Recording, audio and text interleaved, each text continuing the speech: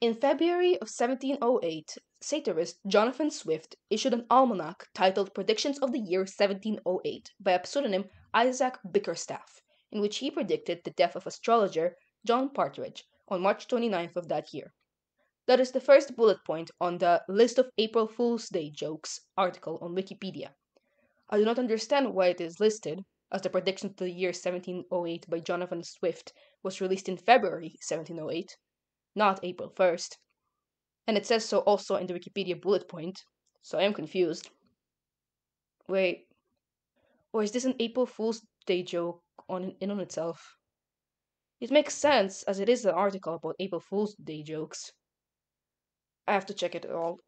See you in 3 days. 3 weeks later. Okay, so it seems the article covers April Fool's Day jokes which occurred in TV, radio, newspapers, magazines, and internet, and also serious events which were mistaken for April Fool's Day jokes for some reason.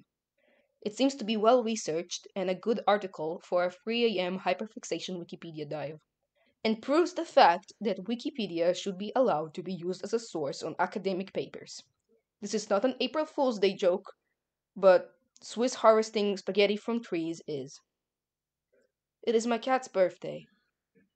Yeah, I'm not joking, but he's turning 7. I love him. But also, I am filling forms for his legal defenestration. Happy April Fools.